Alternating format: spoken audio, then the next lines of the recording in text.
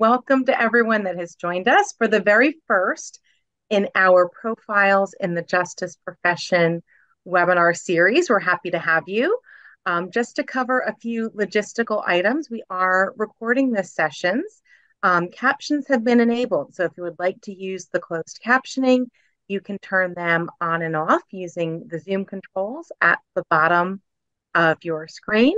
And the chat function is on as well. So we do encourage you to use the chat for the second half of our conversation. We'll be opening up the floor for questions. So we welcome your comments in the chat there. And with that said, I am very excited to introduce you to our host, Frank Schmalleger, and our guest of honor, John Feldmeier. So welcome to both of you. Dr. John Feldmeier is a professor at Wright State University and former civil rights and criminal defense attorney.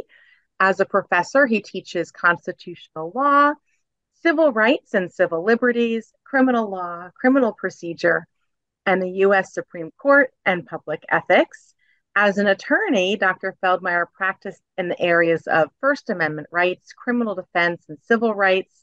He also served as co-counsel for the Free Speech Coalition before the United States Supreme Court in Ashcroft versus Free Speech Coalition, where the court struck down a federal statute seeking to criminalize expression in cyberspace and other forms of virtual reality. And among other things, he is also the co-author of 4 books, including Constitutional Law and Criminal Law and Procedure for Legal Professionals, published by Pearson. Dr. Frank Schmalleger is a distinguished professor emeritus at the University of North Carolina at Pembroke. He holds degrees from the University of Notre Dame and the Ohio State University, having earned both a master's and doctorate in sociology from the Ohio State University with a special emphasis in criminology. For 20 years, he taught criminology and criminal justice courses at the University of North Carolina. And for the last 16 of those years, he chaired the Department of Sociology, Social Work, and Criminal Justice. The university named him Distinguished Professor in 1991. He is the author of numerous articles and more than 40 books, his most recent being the 17th edition of Criminal Justice Today, published by Pearson. Frank and John, welcome. We are so happy to have you with us today. Frank, I will turn it over to you to continue this conversation. Thank you, Rachel. And welcome, Professor Feldmeier. I'm very glad that you could join us today, and I certainly appreciate you being with us. I'd like to start Frank. Thanks for the invitation. Yes, definitely. And by the way, you and I go back a ways. We've done a number of projects together, so it's kind of like old home week here in this interview. That it is. But I'd like to start with a few questions. First, I know that you wear a number of hats, but I'm particularly interested in your training as a criminal defense attorney and civil rights attorney. What is your story? How did you start out? What was the path that led you to where you are today? Sure. Well, I grew up, I was one of 4 children, grew up in Columbus, Ohio. We had no one in the family, in the neighborhood, among our acquaintances as a lawyer. So there was no real connection with anyone directly as a role model, but I did enjoy student government as a child and as a high school and college student. There was a moment in my path, just idiosyncratic instance during the summer break when I was reading a book, and my mom happened to walk by and just off the cuff said, "You really seem to enjoy reading. Maybe you should become a lawyer." First time any connection or reference to the legal profession was ever referenced, but that little seed, as small as it was, seemed to grow through high school and college. And when I went to college, that was kind of the intention. I was going to college so that I could then proceed to law school. When I did, I kind of really became enamored with constitutional law. I just really connected with the idea of kind of regulating government through the written word and how it impacted individuals and civil liberties and kind of all of the things we know and love about constitutional law. And so when I started law school, everybody asks in the class, what do you want to do? What kind of law do you want to practice? And there's the corporate lawyers and the personal injury lawyers and the probate and the bankruptcy and the tax lawyers. And I said, somewhat ignorantly, I said, I want to be a constitutional law lawyer. And I got a lot of laughs because no one calls themselves that. And it's not really an area that you seek out. It's kind of a side dish to other main courses of law. But I was committed. I wanted to do constitutional law. And so that was kind of where I stayed focused. Did my 4 years of college, graduated from law school after 3 years. But the economy had other ideas for me, and I went on to graduate school afterwards, where I received my PhD in political science. And then I started legal practice after that. Initially, I was with the Ohio Ethics Commission, did a period of time with them in Columbus, Ohio. And my wife, who's a lawyer as well, graduated from law school, and she got invited to work as a lawyer in Cincinnati, Ohio. So we had to sort things out. How's this going to work? And so I started putting my hat in the ring down in Cincinnati, and fortunately found a law firm that specialized in criminal defense. And so for me, it was a great connection. Essentially, criminal law and criminal procedure is a lot of constitutional law in the criminal justice setting. And so it was, at least for me, a very good match, and had some excellent lawyers to work with, people who've been doing it for many, many years, and was able to get that type of kind of on-the-job training, the practical experience right from the beginning.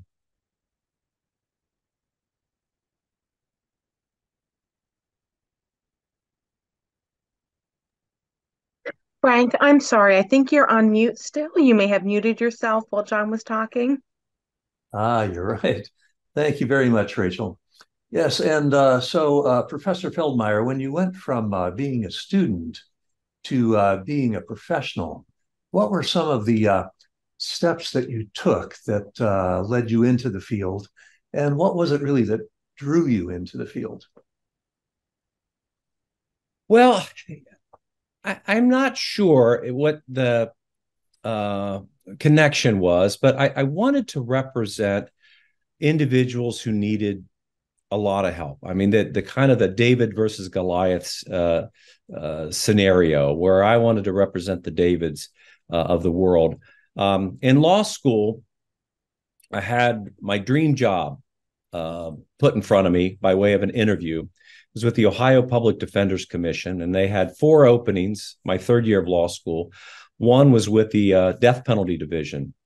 And so you would represent death row inmates throughout the state of Ohio in their habeas corpus petitions. And I just thought you couldn't write up a more suitable job for someone like me. And so I interviewed and was told I had the job. All I had to do was pass the bar and it would be mine. Life was going to be good.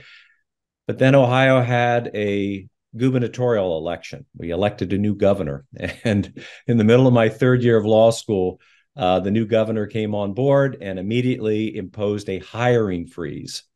So there went the job. It was sitting right there, graduated, passed the bar exam, but the job was not allowed to be filled. So it was a disappointment. It was a setback, of course, in that area, but it really did kind of stoke the fire in terms of that interest and that commitment, wanting to represent individuals who weren't going to be the most popular people that, again, were in many cases fighting an uphill climb. The odds were not in their favor. And whether it was the contrarian in me that just wanted to, take on a task like this, or perhaps some kind of more altruistic interest in helping those who would not find a lot of help through the majoritarian process, politically, economically, or legally, it became a passion of mine. And of course, it spilled over into an interest in the civil rights work as well. Much of the free speech work that I did, where we handled cases involving the First Amendment, were criminal cases at the outset. Someone did something, they posted something, they created something, they said something that got them into criminal trouble, that got them charged with a crime. And so a lot of the free speech development came along for the ride with some of the criminal defense work that I was doing. But that even today remains a passion of mine to help those who perhaps are not going to get help through some majoritarian style systems of help. Yes, and you mentioned politics and even earlier economics. Both played a role in your career path, impacted you in personal ways. It did.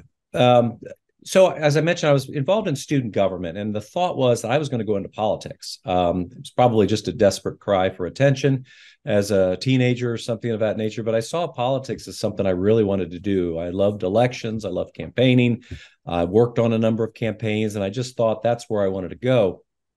At the time, this was in the late 70s, 80s. The most common background of our legislative body, of members of the legislative body, was that of lawyer. And so I just saw that as kind of a pathway to being able to do what I wanted to do in terms of the political end of it.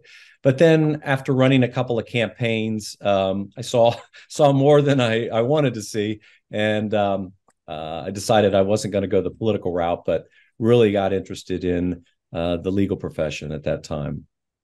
Well, certainly politics is always interesting. And even in today's world, some years later, we have a lot of political activities going on and a lot of lawyering really at all levels.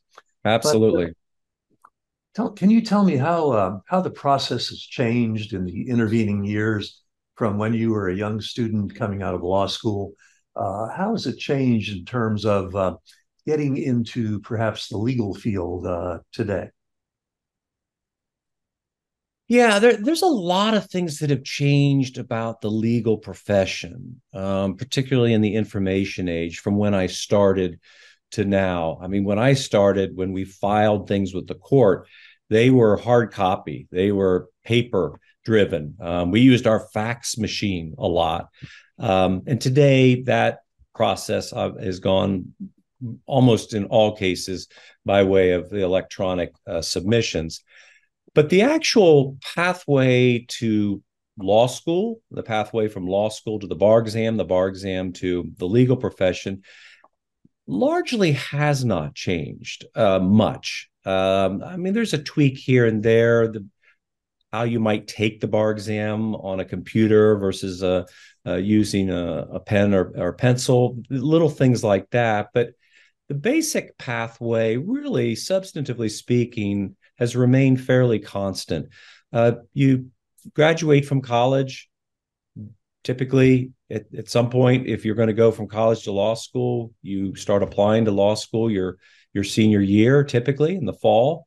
For others, perhaps later in their life, post-college, during a career, they might decide to go to law school, but there's the application process for law school. You typically do 3 years of legal work, of legal study in law school, and then you take a bar exam. And so that has kind of remained constant over the last many years. The one little insert that I've noticed since I did it many years ago is that for a lot of states, ours included here in Ohio, they've added, and they did this even some time ago, but after I went through the process, an ethical component. So there's an ethics exam that is a component or an addition to the general bar exam on your topics, on your doctrinal topics. So there has been that slight change in terms of what you would take and an exam you would have to satisfy, but it's still the pretty much the same. You need to pass a bar and get licensed, and then go out into the world. In terms of getting a job, the opportunities are parallel to what I experienced. You can go it alone. You can hang out your shingle, as they say, kind of set up shop, start from the beginning as a new lawyer with no clients, and you just incrementally try to build up a practice.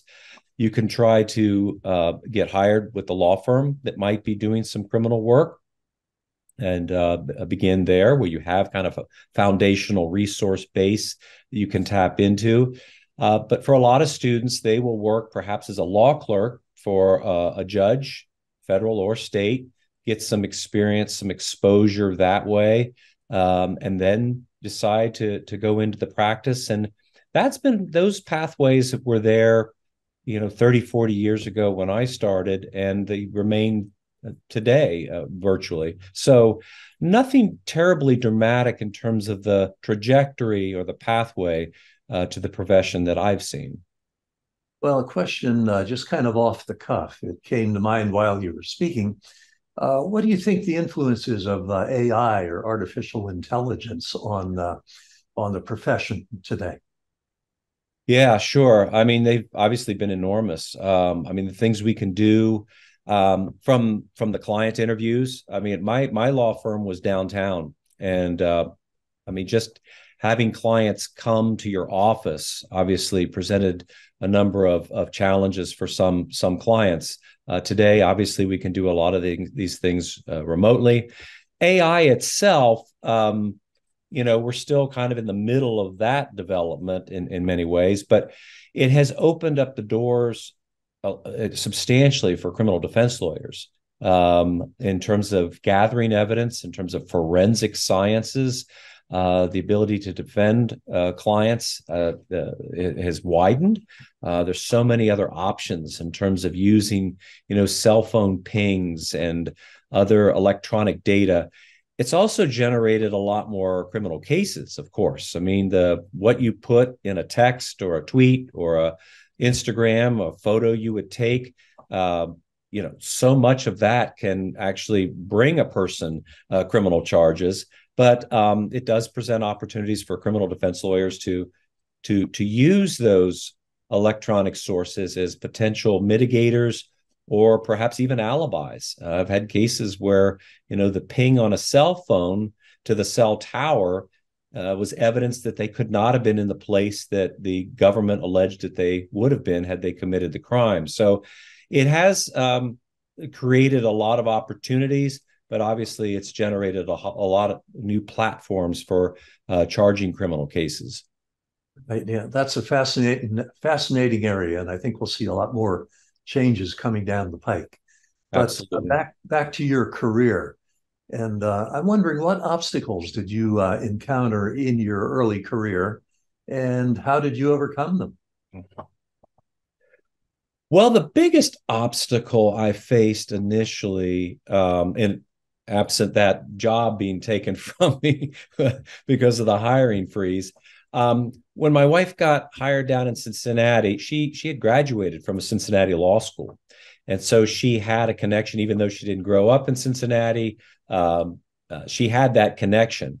Well, at that time, and we're talking about 30 years or so ago, the legal profession here, and really I think in a lot of other communities, was fairly insular. The general thought, rhythm, perception was that unless you either went to law school in the town or you went to an Ivy League school, perhaps, and had some street cred that way, or you went to high school. Cincinnati's kind of unique this way. The running joke in Cincinnati is when someone asks you, where did you go to school? They're not talking college. They're not talking law school. They're talking high school, right? All politics is local, right? They want to know, kind of where you came from. And that was very true 30 years ago. And so when I started reaching out, applying for positions, when my wife and I thought we wanted to move to Cincinnati, I got a pile of rejection letters. And speaking of AI, those were actual letters on paper telling you no, thank you. And so that was an uphill climb. That was a big obstacle, and it took several months to make a connection, to get beyond that perhaps cultural resistance, if you will, to the so-called outsiders coming into Cincinnati. And like I said, fortunately, I found a firm who was kind of, had some contrarians among them, just like me, and it was a very good match. And doing criminal defense work again, you're kind of pushing back against kind of the dominant forces in society or in government, and so this worked out very well. But that was a pretty big obstacle at the time. The other obstacle, and it's just a reality of criminal defense, is the stress. And I didn't appreciate this. When I set out college, law school, I want to be a lawyer. This is my path. I went in it head first and was fairly confident about everything and had very few fears. And I remember the night before my very first jury trial. Now, so I had been a lawyer at the law firm for just a short while, I think maybe 4 months or something like that. And we had a vehicular homicide case. It was a very unfortunate, ugly, tragic case, as you would imagine. But it hit me that night before the start of the trial, the magnitude of what was involved, the responsibility that I had for another person's life. And it kind of surprised me that it kind of came out. I wasn't anticipating it, but I just kind of felt the full weight of what was going to happen starting the very next day. And that's one of those things where it didn't go away. We did get an partial acquittal on that case. And so that helps to mitigate some of the anxiety eventually. But, that never goes away completely. And I've worked with very talented lawyers who've done this type of work much longer than I have. And they said many times, if you don't have butterflies, if you're not nervous before you go in on a trial, during a trial, then it might be time to stop doing the practice. That's part of the job. That's what gets you up. That's what gets you ready. That's just part of the profession. And so it was an obstacle. It's just something you have to kind of manage in various ways, but it's not something I expected going into the profession. Well, I brings to mind a story. I met a professor of mine, and he said much the same thing you did. I always admired this guy a great deal, and he was about to receive a prestigious award and about to go on the stage and give a talk in recognition of the award. And I said to him, and I was only a student at the time, so I didn't have much access to him other than in the classroom. But I said, how is it you get up there on stage and you give these wonderful talks and everyone really enjoys what you have to say? And don't you get a little nervous when you go up there to talk? And he said, using some words I can't use here, he said, of course I do. He says, if I didn't get nervous, then my talks wouldn't be any good. So he's echoing, I think, what you said there as well. You need to be energized, need to have that feeling come from somewhere that propels you to say what needs to be said, and with enthusiasm. But I know yes, you were going to say. No, fear can be a heck of a motivator. And in terms of getting prepared for a case, I mean, knowing now every time that I would go into a trial that the fear was going to come, it drove the level of preparation. You wanted to make sure you had all your I's dotted, T's crossed, all the evidence, thinking about any particular response you might need to come to present in the case. It really was a huge driver of preparedness, and so yeah, to the extent you have fear or nervousness, whatever you want to call it, use it to your advantage. Kind of steer into the curve, allow it to motivate you to be more thorough and more competent. It's a good tip for many professions. Now, I know you wear a number of different hats. You started out, I believe, as criminal defense attorney, and you transitioned into other areas. So can you tell us what a day in your life looks like today? What is it that you do during a typical day? Yeah, so today, as we speak, I'm a professor of public law, and I teach courses, as was shared during the introduction, constitutional law, criminal procedure, public ethics, teach a moot court class. And so I'm up quite early. I've always been an early riser. The brain seems to work better in the early morning. And so I'm up quite early. Got two teenagers, so they get off to school and whatnot. But then I start at the beginning. If I don't have classes in a day, obviously, like most people, I'll check any messages that I might have received overnight from students, colleagues, any consulting projects I might be working on, and take care of those. But a lot of it is preparing for class. Do a fair amount of writing. You and I teamed up a couple times on some wonderful projects, and so there seems to always be a research project or some publishing work that is at hand, and I can do that on the days that I don't have class.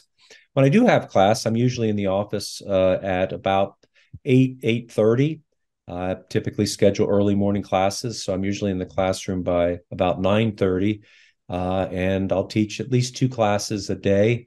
I'll finish up probably early afternoon. Then I'll have office hours in the mid-afternoon typically, and then perhaps committee meetings, service work that goes along at the university where you participate in various projects with other colleagues at the university. And then I usually get home by early evening. We'll have a meal and hopefully time to unwind. I'm also on a local school board now, and so we have meetings at night as well during the month. So we usually have about 4 or 5 meetings. Sometimes my evenings are occupied with school board work. I'm active in the community. My kids play a lot of sports, and so hopefully I have time to go watch them and kind of root them on. But yeah, there is a lot to balance. And I think this is true for a lot of professions. And so on the one hand, you could say it's overwhelming, or it's a lot of kind of weaving from one thing to the next, or jumping from one thing to the next, and it can create a bit of distraction. But honestly, I'm kind of the mind that, variety gives spice to life. And so I've tended to try to, embrace that change within a given day. But it can be taxing in terms of just keeping the schedule straight and make sure you get on time. My mom was a stickler for being on time, actually being early. So if you were on time, you were late in my mom's book. And so I'm kind of practiced always getting to places I need to be well in advance. And so that kind of stretches things a little thinner as well. But that's a typical day now. When I was practicing criminal defense, the rhythm was in some ways similar. For criminal cases, at least in the areas where I practice, and this was Southwestern Ohio Federal State Court, most of our criminal cases began early in the morning. The criminal docket was heard in the morning, still is. And so I would go straight from my home in the morning to the courthouse, handle however many cases I might have for that day. Sometimes you had a state case and a federal case. Sometimes you had 3 in the county courthouse, and you had to go from courtroom to courtroom. And you essentially handled the client's case or scheduled courtroom appearances in the early morning. If you were lucky, you would get back to the office by 11 or 12. Now, again, these are days when you didn't have a trial scheduled or some very substantial hearing. Get back to the office, and you would have a lot of research and writing to do. You would have motions to prepare for cases. You would have legal appellate briefs to write, to research and write and submit. And those were very time consuming. And you would use your afternoons, perhaps even evenings for that. And then again, if you were lucky, you would have clients that would want to come and see you, perhaps to interview you for retaining you as their legal counsel. And so the afternoons, early evenings were spent doing a lot of legal research and legal writing, and then a lot of client conversations as well. And that really was really a 6 day a week schedule. We worked usually Saturday mornings as well as the Monday through Friday schedule. Again, tried to leave around 1 o'clock in the afternoon or so to have some semblance of a weekend. But it was a substantial load of work. But again, one that was very connected to people. I mean, you were representing people that you knew, that you met, that you had a connection with, a bond with. Was that human, relationship that made it meaningful, even though it was substantial work. Well, and I have to ask you, is there one moment, perhaps one day, that stands out as a highlight of your career? And if so, what would that be? But maybe it's a moment that's still to come. Maybe there are some plans that at the time that you might want to tell us about as well.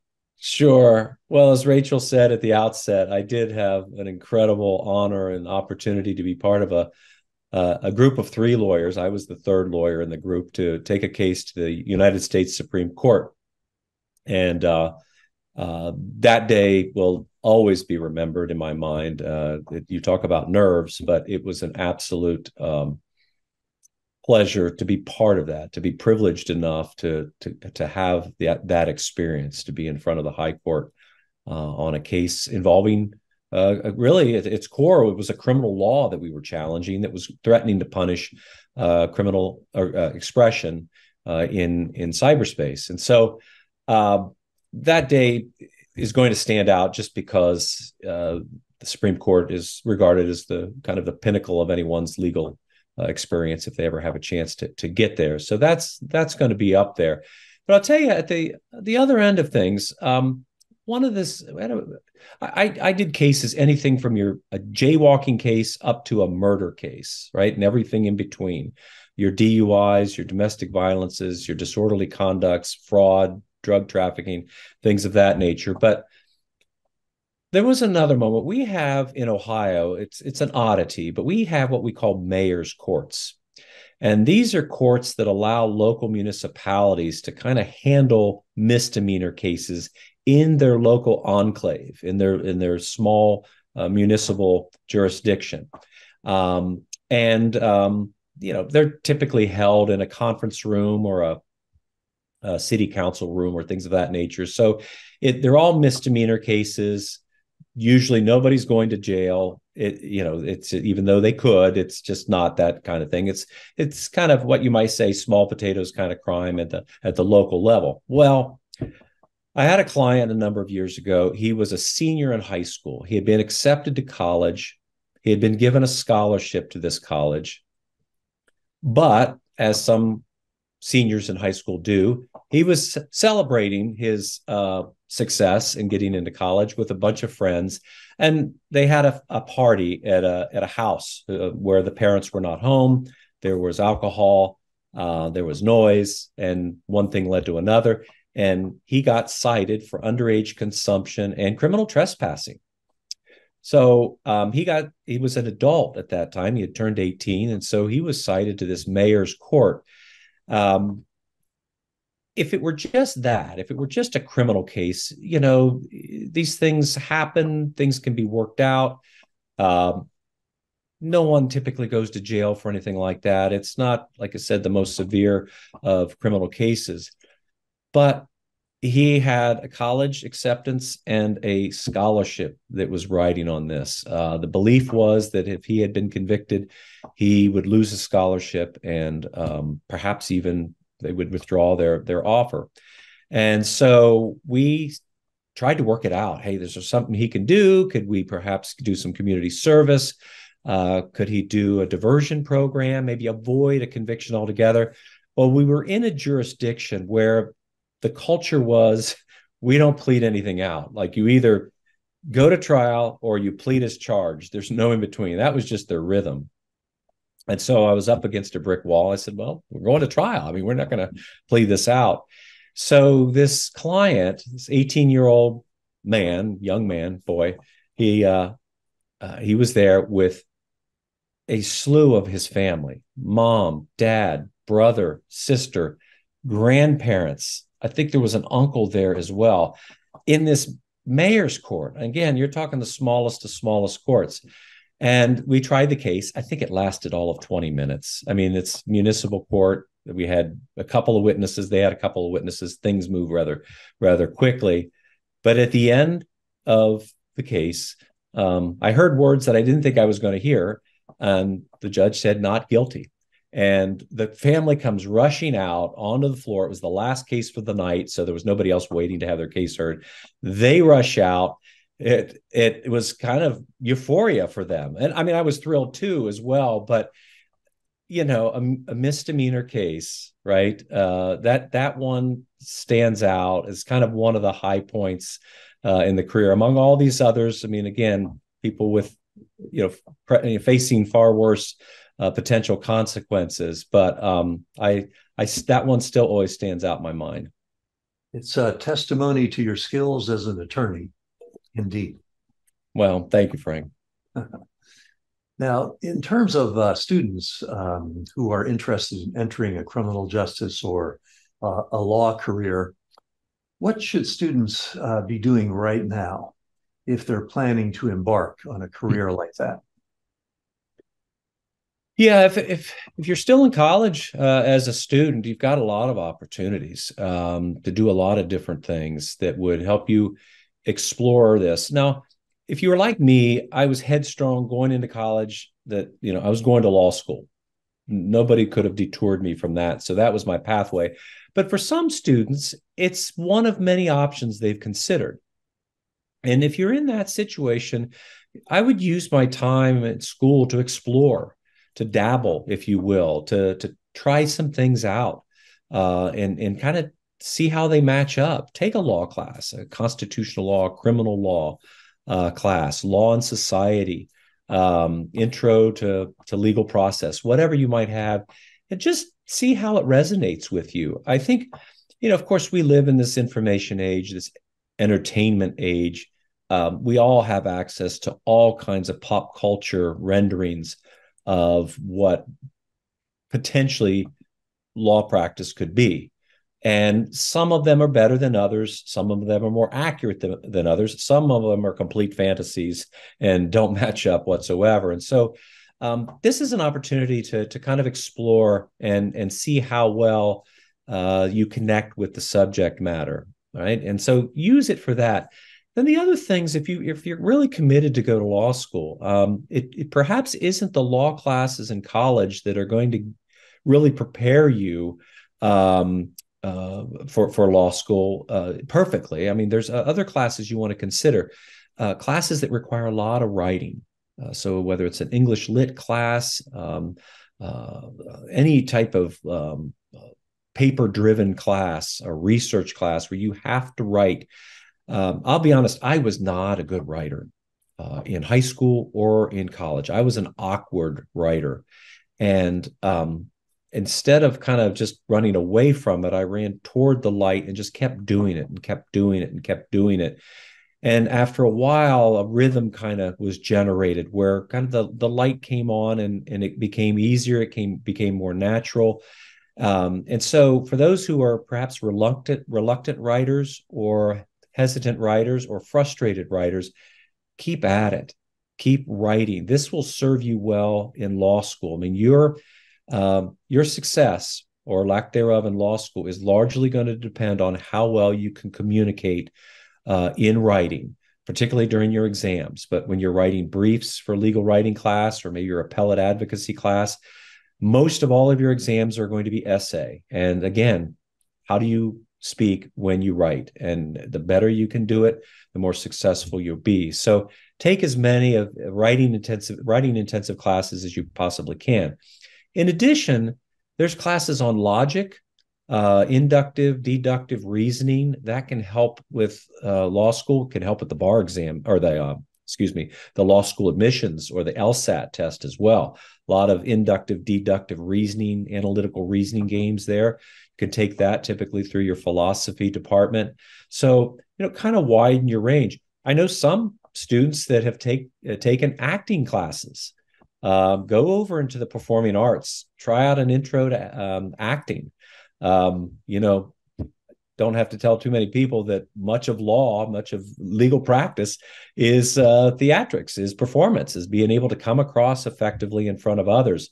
Public speaking courses, things where you have to think on your feet. So, political science has always been kind of the most common pathway for law school because it has the law classes, it has political philosophy, and has a lot of the terminology that you might use later on in law school. But I will tell you, today's law school classes are made up of students from all different backgrounds: accounting majors, engineers, chemists, virtually any background you can think of is going to be represented in a law school. So don't limit yourself to one area. Try to broaden yourself. Ultimately, your college experience ought to be an experience, a self-development moment for you, not just kind of a preparedness for law school. But if you are headed there, those are some of the things you might consider doing to kind of get you ready for that next step. Very good tips. All of the world is a stage, as they say. I like the acting tip for acting classes. But with regard to a broader question, what do you think about students who are considering getting into the criminal justice field today? I mean, there's a lot of pros and cons. People are, pro-police, anti-police, and so on. And a lot of social justice issues involved as well, which of course go back to politics and perhaps some of the things you mentioned earlier. So is there any advice that you would give to students who are thinking about a general career in some aspect of the criminal justice field? Yeah, do your research, do the deep dive. As I said before, we are not short on entertainment and social media renderings of the criminal justice system. And I think for a lot of us watching those, we think we know how it works, or we think we know what it'll be like. And yet the reality in a lot of settings, a lot of legal communities can be quite different. Those ultimate highs, those big wins for criminal defense lawyers are few and far between. You judge your winning, if you will, on a completely different scale. Walking out of the courtroom with your client after a criminal trial is often the exception, not the rule. And so you measure your success and the benefit you bring to a client through things about, maybe they were facing 10 years and through either plea agreement or some type of mitigation, they only got 2 years of incarceration. Be prepared for that type of alteration of perception and reality, that it's not going to be that high every day. And that to that extent, you're going to need a kind of a tougher skin of sorts, and you're going to have to measure your success, your help, your worth as a professional by sometimes different yardsticks. But they're still there. There's still a lot of room to help people. One of the plain realities of the criminal justice system is it will create it is a very stable profession in terms of job security. The cases keep on coming. The pressures, the budgetary demands, the public safety demands generally keep the process, the criminal justice system rolling. And so it seems like there's always cases to be treated, always clients to be cared for. On the other side, as prosecutors, there's always cases to try and to present. So there is a certain element, or at least there can be, of job security given the nature of the system in the United States. But for those thinking about going into it, do realize that what you see on your phone or your computer or wherever you get your kind of infotainment may not be perfectly reflective of what's in store for you in the profession. The other thing I'll say is this too. I know the movement right now in a lot of educational circles is applied learning, and so I went into a classroom eager to just let me do it. We all are eager to be able to actually do what we dream of doing, but there's a lot of foundational work that should be done before we get into that actual practice of anything, of any profession. It could be nursing, or it could be criminal defense. And even though it may not be the most exciting, even though it may not allow you to directly work on a case or with a client, it could be writing and reading intensive. It can be laborious work. It's that foundation that will serve you well in the long run. When you face a situation where you're not sure what to do, when you really are stressed about whether to go left, right, up, or down, some of those bedrock principles, some of those standards of, say, ethics or philosophy or professional decorum that hopefully you built in that foundation, hopefully those will be there for your recall and use. I don't think it's any surprise, today that we see a lot of corners being cut because of this rush to do whatever it is we want to do, and the kind of either minimize or completely ignore some of these fundamental components, particularly when it comes to ethics. For most people, myself included, ethics didn't come naturally. And in some cases, it's counterintuitive. What you should do in a context, in any profession, may go against certainly what you want to do, or maybe what your client wants you to do, right? And so it often isn't natural. And so ethics is one of those areas where you really have to work at it and build that foundation so that you have it when you come into a situation that, takes some thinking. So general advice is do the work. I know we all want to, score the touchdown in the end, but it starts with a lot of push-ups, a lot of wind sprints, a lot of toil before we're going to get in the game and be the hero.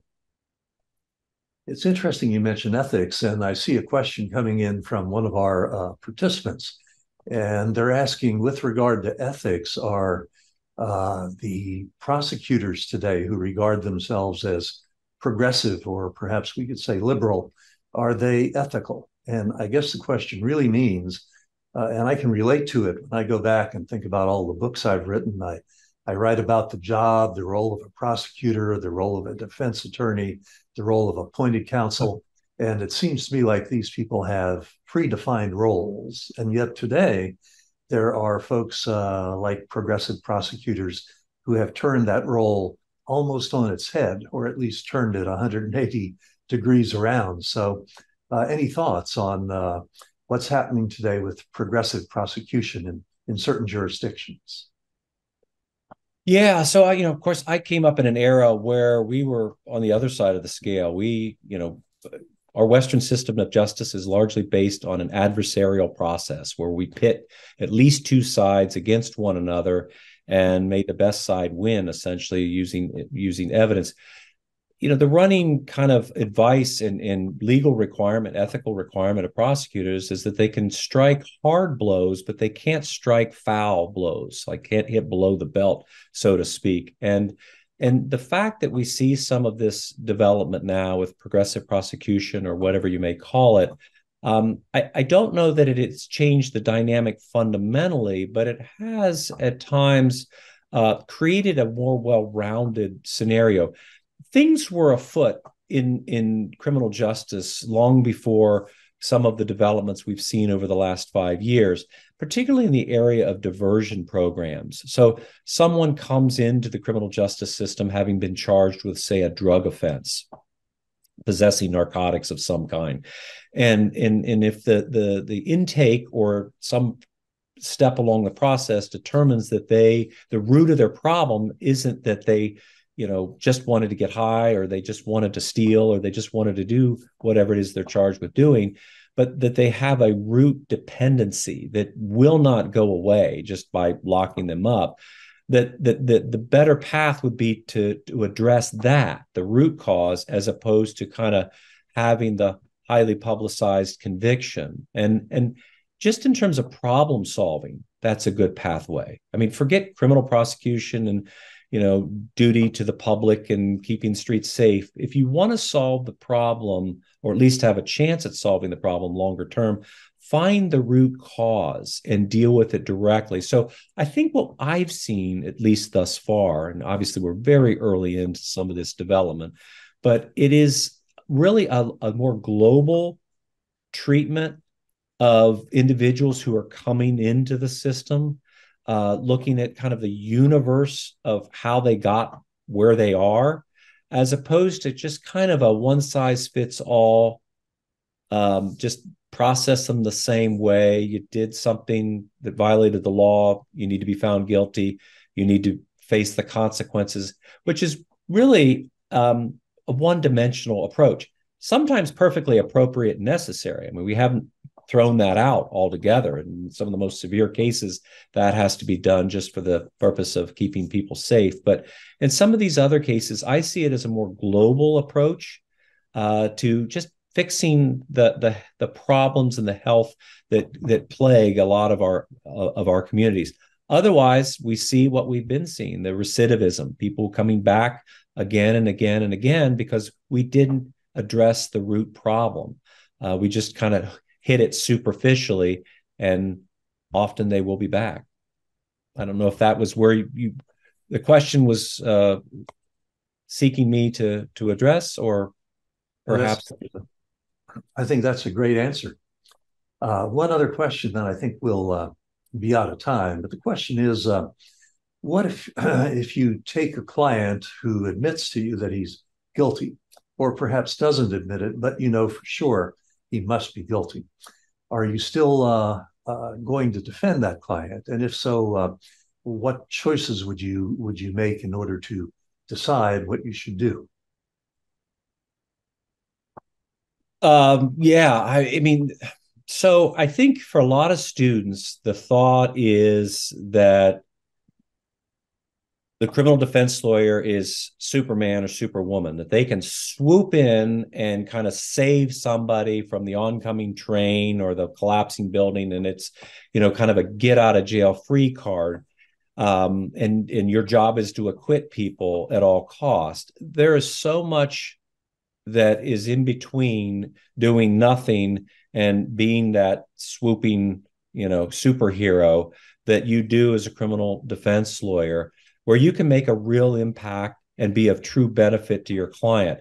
First of all, just holding the government to their burden, making sure that what they allege, what they say, what they accuse has merit, has substance, is backed by evidence, testing the evidence. Is it what they say it to be? Is there any other competing version of the facts? Did the lab test measure up? Did they get the evidence legally? Did they acquire the breathalyzer test or the forensic results in a constitutional legal manner? Did they have a warrant? If not, did they fit one of the exceptions to the Fourth Amendment? This is really just essentially making sure for the client that the accusations against them and the methodology used to get to that point are legitimate, are sound, are constitutional, right? This is kind of coming back to the criminal defense lawyer as a constitutional lawyer, right? You're measuring the government's actions against this litmus test we call the Constitution. Then after that, again, some of the biggest benefit that your client's going to get is to potentially mitigate their harm. And this comes by way of plea negotiations, right? There's so much room for help when you negotiate a plea agreement for your client. Again, in most plea agreements, they will be found guilty. They will perhaps face some consequences, including incarceration. But you have a lot of power potentially as a criminal defense lawyer to mitigate that, to make that better for the client. That, and let's face it, they call us counselor for a reason. So beyond all the practical reductions of time, testing of evidence, constitutional confirmations, things of that nature, a lot of times you have clients in a very strange land we call the courtroom. People who don't know what's happening, who's who, what's what, what's about to happen to me, where do I stand, what do I wear, do I say anything? There's a huge fear factor there. And above all else, you can serve as a counselor to someone and just talking them through the process. That, I don't think we can minimize that as a huge benefit to someone, to just kind of help them psychologically, emotionally, procedurally get through the system. And that is a huge public service as well for clients. So a lot of different ways to measure this. But yes, anytime you either believe your client did the act that they were accused of doing, or they admit it to you, that doesn't in any way mitigate the opportunities for you to still assist them in a lot of different ways, including, yes, I mean, if you go to trial, even with a client who admits to you in an attorney-client privilege setting that they did the act, there's still a question of whether that act constitutes the crime with which they're charged. So, yes, in all of that kind of broad sense, there's a lot that can be done, even if you believe or have been told that your client did what they are accused of doing. Well, thank you, John. I see we're coming up on the top of the hour, so our time is about up. But I very much enjoyed our conversation today, and I thank you for being here. And let me turn it back to Rachel, see if she's still around and wants to conclude a few things. I am still around, and I really enjoyed the conversation as well. Lots of great information, John. Thank you so much for sharing with us today. My And pleasure. thank you to everyone that joined the call. We'll be following up by email with the recording of the sessions, that if you would like to rewatch it, you certainly can. But Frank, John, thank you, and hope everyone has a great rest of the day. Thank you. Thanks so much. Appreciate it.